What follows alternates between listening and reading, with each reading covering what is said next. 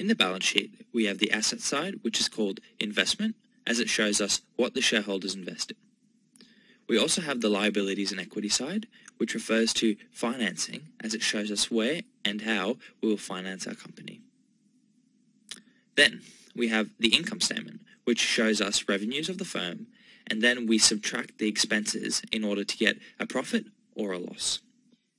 The income statement is also known as the statement of operations, as it shows the operation of the firm in terms of revenue and expenses during the financial year. Lastly, we have the statement of cash flows, which divides cash flows into three categories: cash flows from operations, cash flows from investment, and cash flows from financing. Cash flows from operations refers mainly to those inflows and outflows arising from companies' operations. Cash flows from operations are reflected in the income statement. Cash flows from investment refers mainly to those inflows and outflows from the investment side of the balance sheet. Examples include the acquisition and disposal of non-current assets.